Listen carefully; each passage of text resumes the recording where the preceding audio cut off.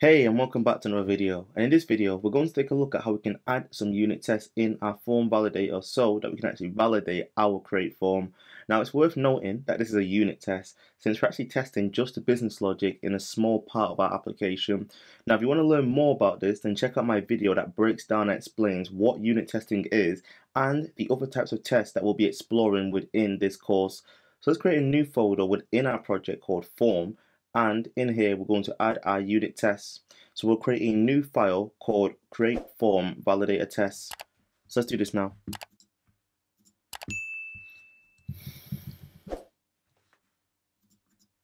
Cool.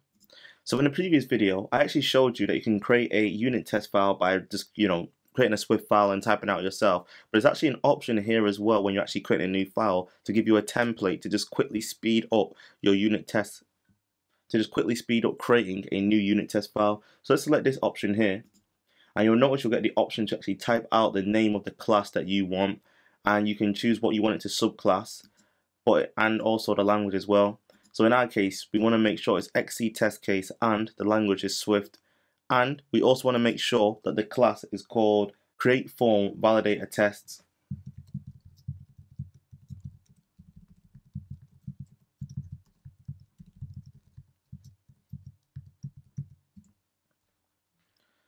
Now you want to make sure that your test target is selected and you're creating it within the correct folder called form.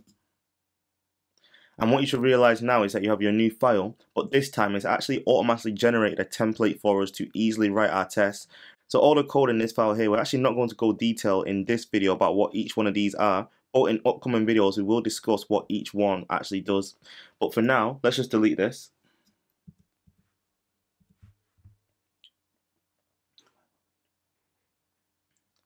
And then what we want to do is make sure that we can actually import our target within our test. So let's do that now.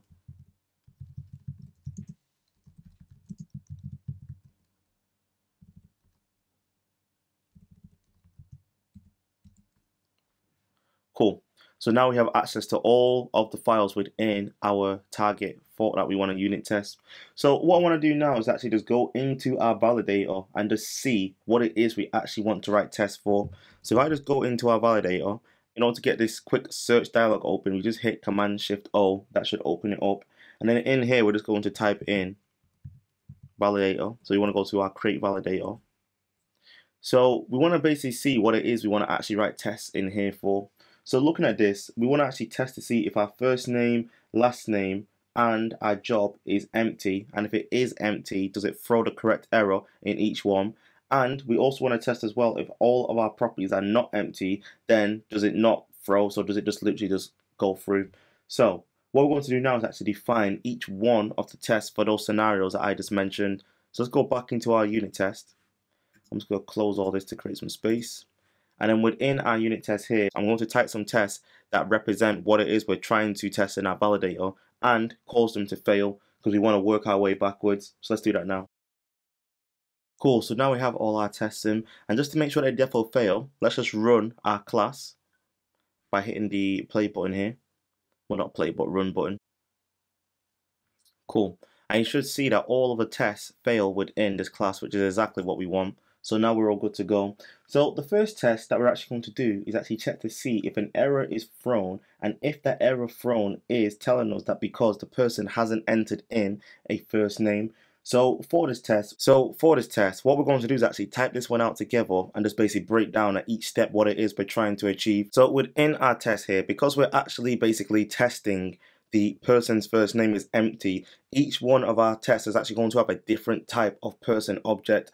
So what we want to do here is we actually want to create a person where all the fields are empty, and what should happen is we should get an error telling us that this first name should be set. So we want to test to see if the error is thrown that we've not set a first name. So let's create a new empty person.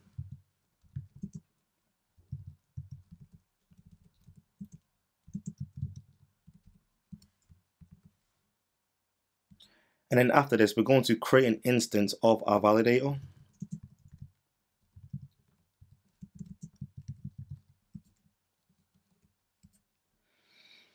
And then what we want to do here is we actually want to validate that the error that we expect is being froze. So there's actually an assert called XCTAssert throws error. It basically allows you to check to see if an error was thrown. So let's do that now. Now that we have this XCTAssert throws error, we're essentially trying to validate and make sure that this function throws errors when something goes wrong. So what we can do now is actually just run this test to see what happens. And you'll see that this test actually succeeds because an error was thrown that the first name was empty. Now, although I'm saying that the error was thrown that the first name was empty, I actually don't have any asserts in here to actually validate that that was the error that was specifically thrown. So what we need to do now is actually type some code out to actually check to see if the specific error is the case that we're expecting. So let's type this out now. So underneath here, what we're going to need to do is use a do catch to actually capture that error and then do that comparison. So within our do, we're simply just not going to hold the value. I'm just going to say try validator.validate person. Cool. And then we're going to create our catch. So within our catch here, this is where we're going to actually access our error and do the comparison. So the first thing we need to do is actually try to cast our error as a create validator error to make sure that's the correct type. And if it isn't, then we're going to throw a failure that we don't have the right type of error. So what we're saying here is that we're trying to cast it as this type, and if it doesn't, cast successfully, then we're actually going to throw an XCT fail because we should only be handling this type of error within our validator. So the next bit we want to do is actually use an XCTAssert equal to actually do a comparison between an enum case and the error that was thrown back that we have within this constant here. So underneath here, we're just going to say XCTAssert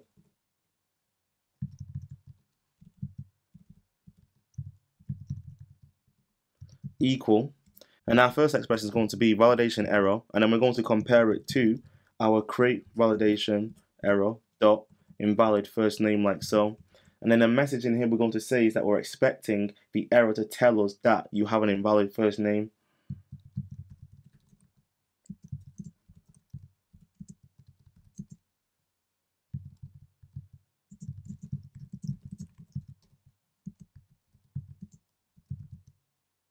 So if we don't have an invalid first name, then we're going to see this message. Cool.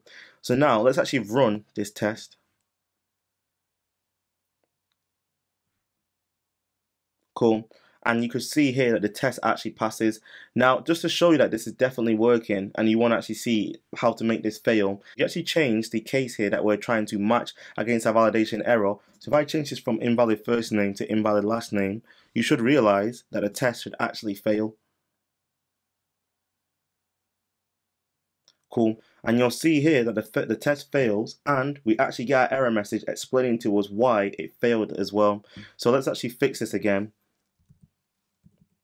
Cool. So I'm hoping that you're starting to see a bit of a pattern here when you're writing your unit test, where you're essentially just validating that what you've done is correct. So you're basically just checking to see if this equals something else. So now the next test that we need to do is actually copy this test, but except this time, rather than just leaving all of our properties within a new person empty, we're actually going to fill out all of the other properties except from the first name. So let's do this now. So if we actually just create a new person, but with a last name and a job,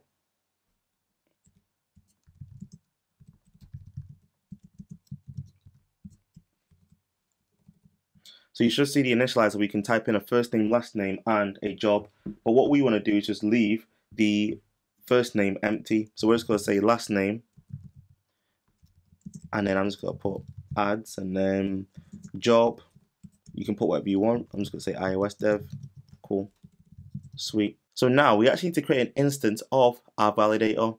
Now when we actually created our template before, we actually had two functions called a setup and a teardown. Now what you normally want to do is that the system that you're actually testing, you actually want to clear this between every single test to make sure that you actually don't have any stale data in between. So what we're about to do is actually implement these two functions that allow us to basically clean our validator, and we don't have to create an instance of a validator every single time within every single function. So let's do that now. But before we do that, let's just fix our parameter name here. Cool.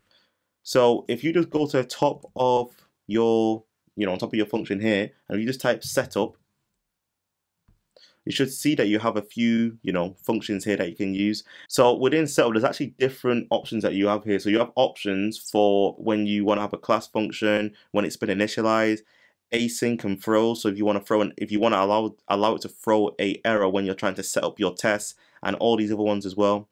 Now the one we're going to use is this one here, which provides an opportunity to customize the initial state before a test case begins. So let's hit enter. And we just want to make sure that we don't use the class here, so we just take that out.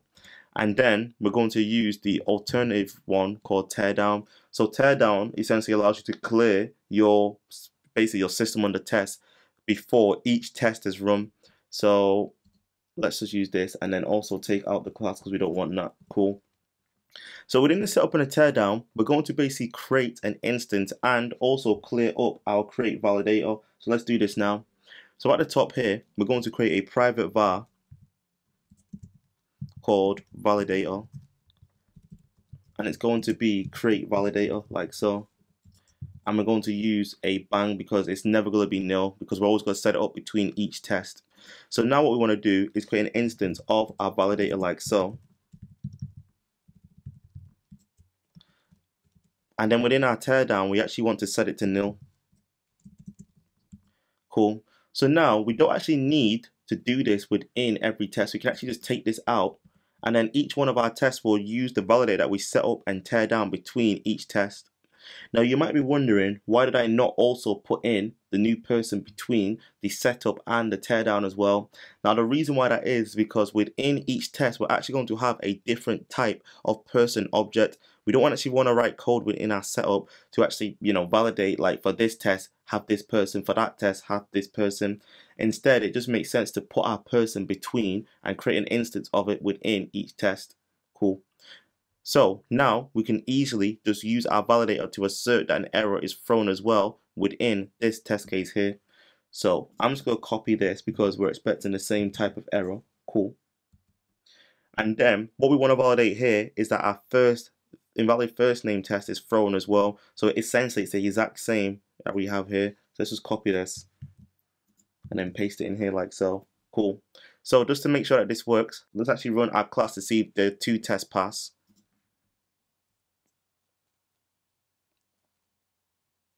Cool. And now you should see that both of our tests actually pass. Sweet. So now we're moving on to our next test case here. We're going to validate if the last name error is thrown. So let's actually just first of all, again, we're going to create a new person this time, but only with a first name and a job.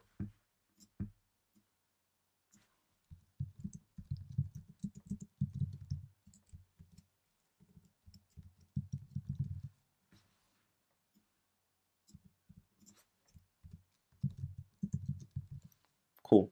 So we don't actually have a last name here for our person. So again, we want to actually check to see if an error is thrown. So I'm just going to copy this and paste it in here. But for our message here, we don't actually want it to be an empty first name should be thrown. We want it to be an empty last name should be thrown, because we're now writing tests to check the last name. Cool. So our code here again is pretty similar to this do catch here, except the only difference is on the last bit, we're going to be validating whether you have an invalid last name. So let's just copy this again and then paste it. And then we're going to change what we're checking for here from invalid first name to invalid last name. And then we're also going to change our message here to invalid last name as well. Cool. So let's just run this test to see what happens.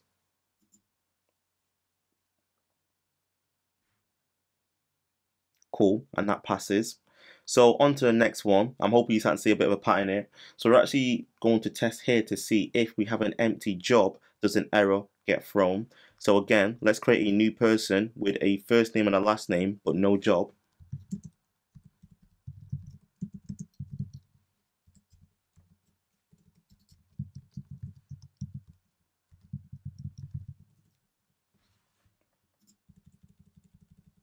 Cool.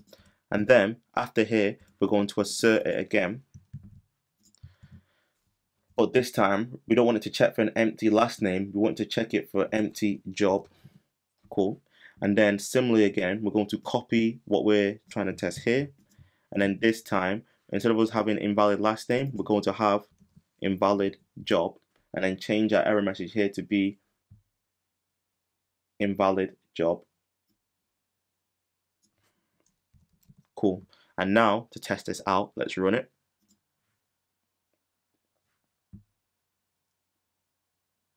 Perfect. So now we have all of our tests in where we're basically making sure that the right error gets thrown when either one of our properties is empty. But one thing to note here is that we actually have an extra test here. We want to make sure that nothing is thrown when we fill out our entire, person object. So we want to ensure here that if you fill out your first name, last name, and your job, we actually don't throw any errors. And if an error is thrown, then we want to cause an XCT fail. So let's create a new person. And then this time we're actually going to fill out all of the required, well not required, but all of the parameters.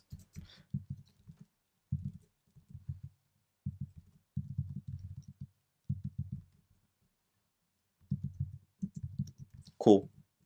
And then underneath here, what we're going to do this time is we actually don't need to validate that an error is thrown because we don't want to throw an error. We want to check to see if no errors are thrown because we filled out everything here.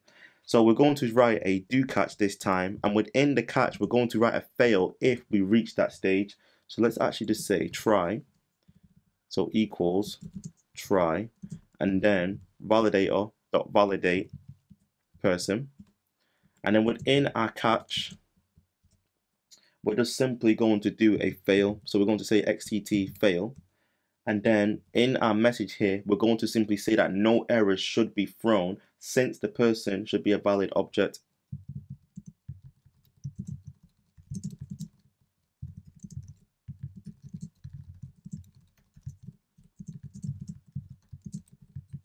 Cool. So now let's just run this test as well. Sweet. And you can now see that this test passed as well. So whenever we fill out all of our parameters, we actually don't get any errors thrown to us when we try to validate a person. So now we actually have all of the test cases within our create form validator that we want to ensure works properly. Sweet.